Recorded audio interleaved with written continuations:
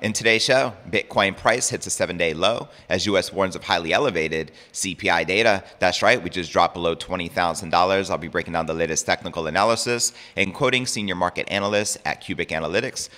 The U.S. dollar currency index is telling us that inflation hasn't peaked, and quoting crypto analyst Mikhail Van de Poppe, no confirmation at all on the bullish divergence so far, but it's something to keep an eye on with CPI approaching for the euro and the dollar, and then for Bitcoin too, needs to reclaim some levels before more conclusions can be made. And this just in breaking news, the number of Bitcoin addresses ever created hits 1 billion with an epic milestone. Also in today's show, the Bank of Russia opposes private stablecoins in the country. That's right, Russia's central bank sees the digital ruble as the only technological payment option to support. Also in today's show, capitulation is ongoing, but markets are not at the bottom yet, according to Glassnode Analytics, quoting them here. For a bear market to reach an ultimate floor, the share of coins held at a loss should transfer primarily to those who are at the least sensitive to the price and with the highest conviction. Also in today's show, top crypto strategist says explosive Bitcoin rally imminent despite the latest Bitcoin pullback and shares his target. As you can see here in this chart by Credible Crypto, he expects Bitcoin to climb as high as $32,000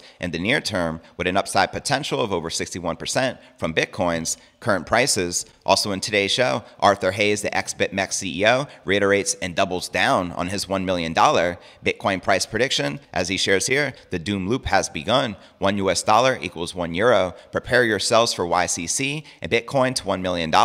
But please be patient. These things take time. We'll also be taking a look at the overall crypto market. As you can see, all the major cryptos are currently correcting and in the red. But where's the Bitcoin price likely to go next? Find out all this, plus so much more, in today's show.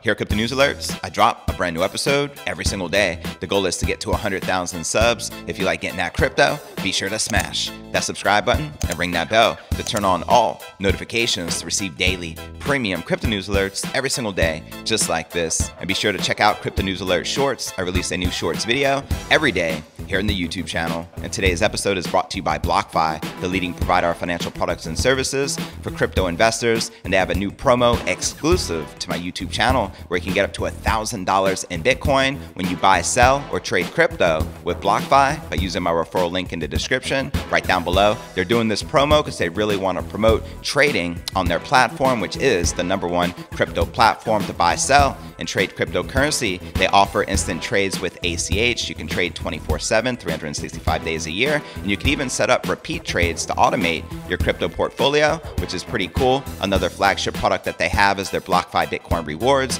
Visa credit card, where you can earn 3.5% Bitcoin back on all your purchases within your first 90 days, then an unlimited 1.5% Bitcoin back on everything you buy. Thereafter, there are also no annual fees and no foreign transaction fees, and you can see if you are approved with no impact to your credit score. So to take advantage of this and to claim up to $1,000 in free Bitcoin, go ahead and click my referral link in the description right down below, and let's get this crypto, shall we? All right, welcome back to another episode of Crypto News Alerts. I'm your host, JV. How's it going, crypto fam? Make some noise in the live chat. The Bitcoin dropped below $20,000 as Bitcoin carried through threats of new local lows on July 12th as the White House warned of highly elevated inflation. Here you're looking at the Bitcoin 1-hour candle chart. Now, data from Cointelegraph Markets Pro and TradingView showed Bitcoin approaching 19,500 prior to the Wall Street Open, down over 4% on the day, and having failed to hold 20,300 as support. Bitcoin appeared to react badly to comments on the inflation outlook from the White House press secretary. Markets were already primed for higher than expected figures for June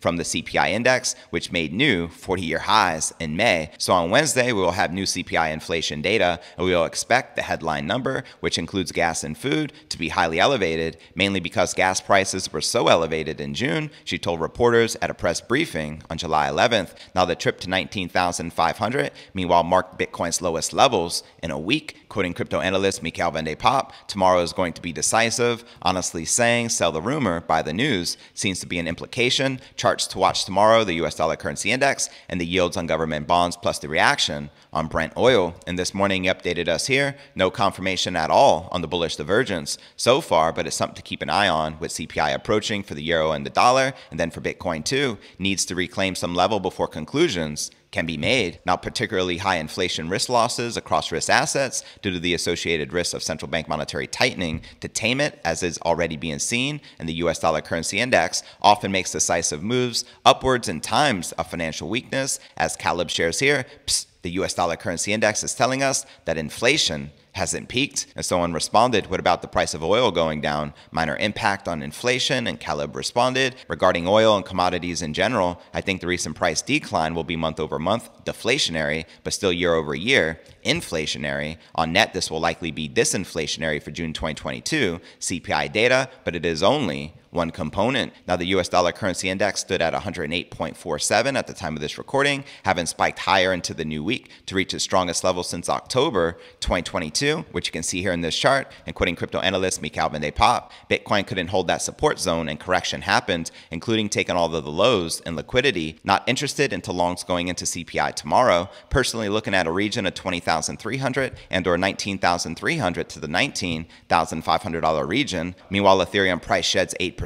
On altcoins, the daily losses trended over 5%, but for the top 10 cryptos by market cap, led by Ether, down 8% in the past 24 hours. Ethereum traded at $1,060 at the time of this recording, approaching daily support levels in place since mid-June. And quoting Rec Capital, if things stay the same and altcoins continue to struggle to breach key resistances, altcoins may need to experience at least an extra negative 30% of downside. Let me know if you agree or disagree with the crypto analysts. And this just in breaking news, the number of Bitcoin addresses ever created hits 1 billion. So congratulations, as this is an epic milestone for the King Crypto. And now let's discuss the Bank of Russia opposing private stablecoins in their country in a fresh episode of the long-standing battle between the Central Bank of Russia and the country's Ministry of Finance. Representatives of the former have criticized the latter's idea of supporting the stablecoins, which some private investors have sought to launch in the country. And according to the local media, an unnamed representative of the central bank dismissed talk of Russia-based stablecoins started last week by the Ministry of Finance's Director of Financial Policy Department, Ivan Chepeskov. Back then, Ivan voiced his ministry's support for creating stablecoins tied to the asset like the ruble, gold, oil, or grain. He called it the right path for developing new technology and urged private companies to try this kind of financial tool if they find it necessary. Now, the CBR speaker said that private stablecoins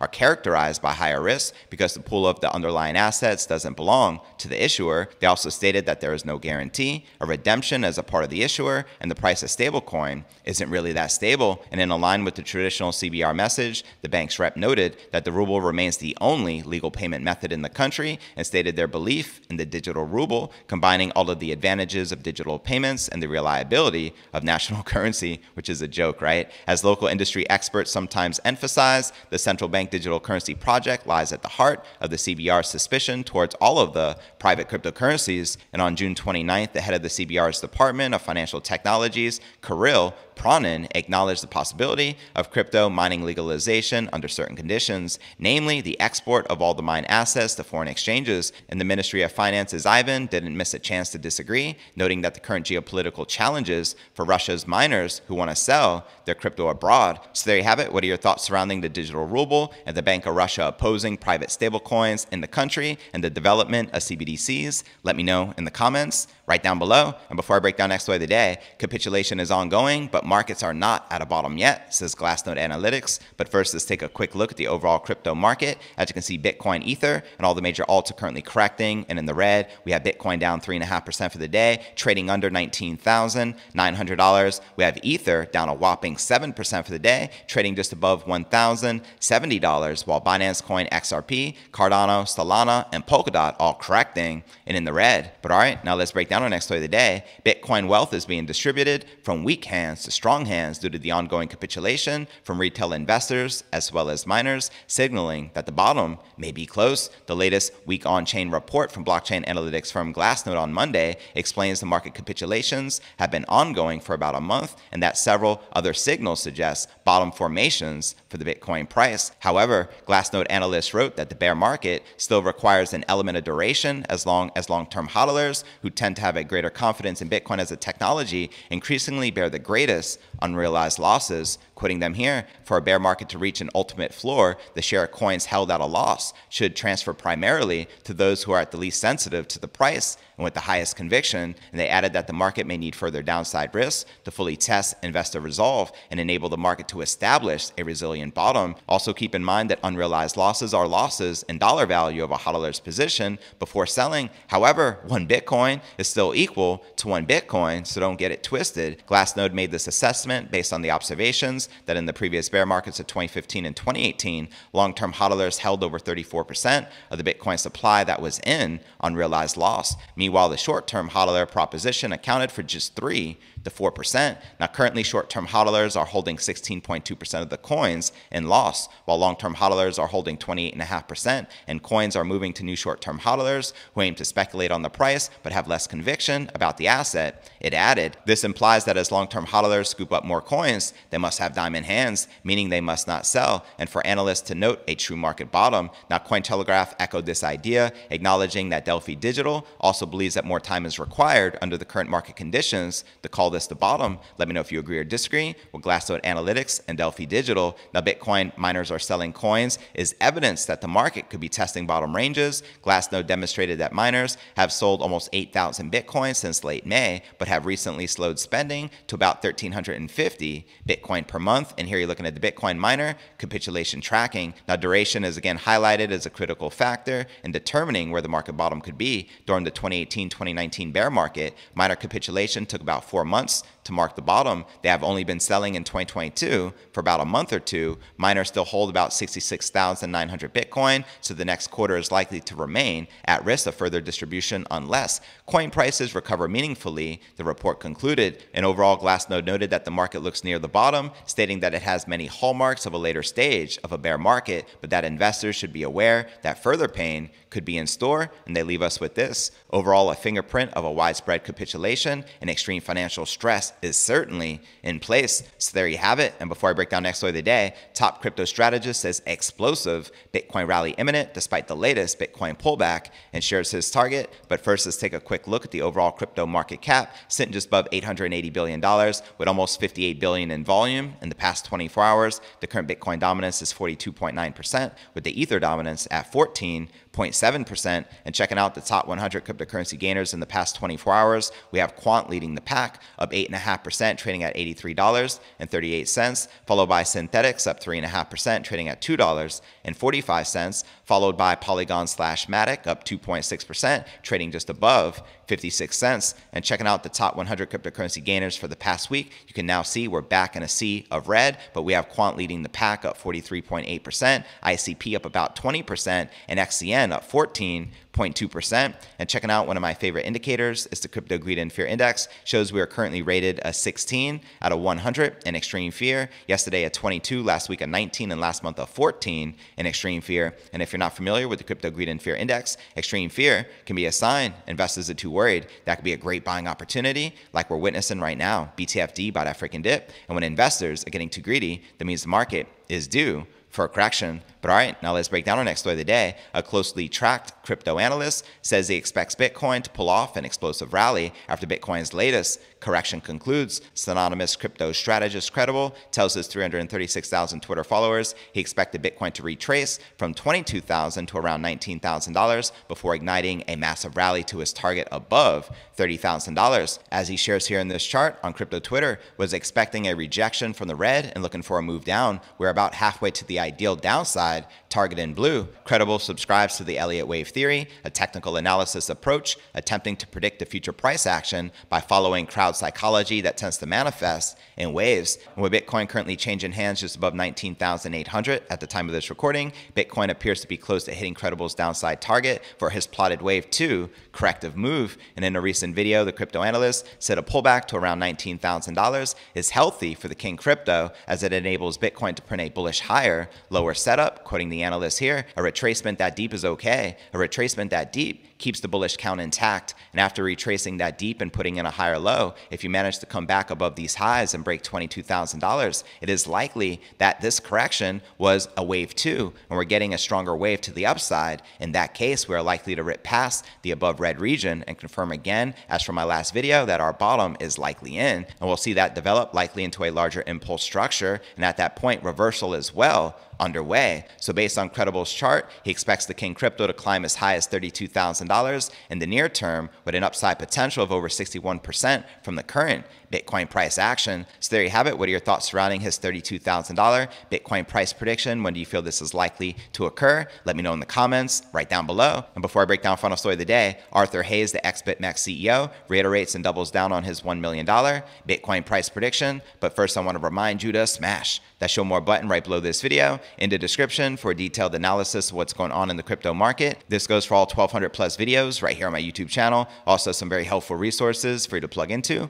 including my crypto merch store live at merch.cryptonewsalerts.net. Also, be sure to smash that subscribe button and ring that bell to turn on all notifications to receive daily premium crypto news alerts every single day, just like this. And be sure to drop a comment to help us out with the YouTube algorithm. And of course, you can find me on all the major podcasting platforms, from Spotify to Apple's iTunes and Google Play. We're currently receiving over 500,000 downloads per month. My goal is to scale it to $1 million per month. And I know with your help, we can reach that target. And of course, you can follow me on all the major social media platforms, from Twitter, Facebook, Telegram, Instagram, and TikTok. So wherever you're at, be sure to plug in and follow me there. But all right, now let's break down our final story of the day. This man right here, Arthur Hayes, the ex-BitMEX CEO, doubling down on his $1 million Bitcoin price prediction. That's right, the former BitMEX CEO Arthur Hayes has doubled down on his uber-bullish Bitcoin price prediction, claiming that the price of the world's largest crypto will eventually hit a whopping $1 million. That's right, the controversial entrepreneur urged his followers to be patient, and he added it would take time for the top crypto to reach the aforementioned milestone. When do you feel Bitcoin is likely to cross that seven-figure milestone? Let me know in the comments below. As reported by You Today, Hayes recently predicted that the Bitcoin price would touch $1 million by 2030. He believes that Bitcoin would be able to reach that milestone because of the HODL culture. Users with a high level of conviction will not sell their HODLings since they anticipate significant price appreciation in the future. That's right, this one is dedicated to all my diamond hands. And in the most recent tweet, Hayes claims that the DoomLoop has begun,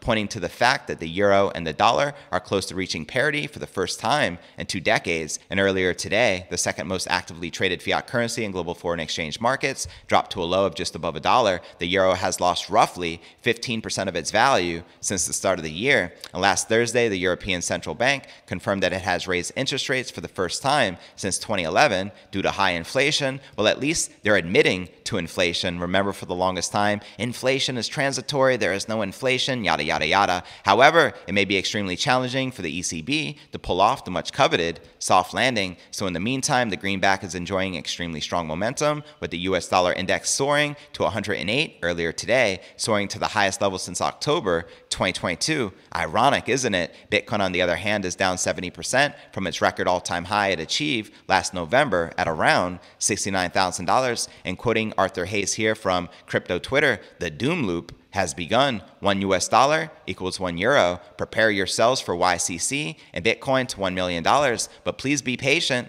These things take time. Now, he is obviously uber bullish on the King crypto, predicting a $1 million Bitcoin price. But he also says the YCC, which I believe is the Chinese yuan blockchain, which may be something new. I'm not too familiar with it. If you're familiar with the YCC, let me know in the comments right down below. And Arthur Hayes adds here, a fairy tale of epic proportions is being written as my next installment of the Crypto Trader Digest, and it will be the Tour de France about JPY and the euro yield curve control and the implications for cryptocurrencies. So there you have it. What are your thoughts surrounding the ex-BitMEX CEO Arthur Hayes predicting a $1 million Bitcoin price within the next 8 years by the year 2030? Let me know if you agree or disagree with the ex-BitMEX CEO. Now for the top 3 comments from yesterday's episode, Victor Torres wrote, "You're a legend, bro. Started listening to you end of 2020. Since then, I've quit my 9 to 5 and began trading full time. You have been as consistent as ever. Thank you for the fire content daily. I'm here for the long haul. That's what's up, fam. Truly music to my ears. Much respect. I greatly appreciate your continued support. Keep stacking them sats." Our next featured comment comes from the pay window. "Great info as always, JV. I like how you do an overview of what you'll be covering and then a summary. No one does that. It is very helpful.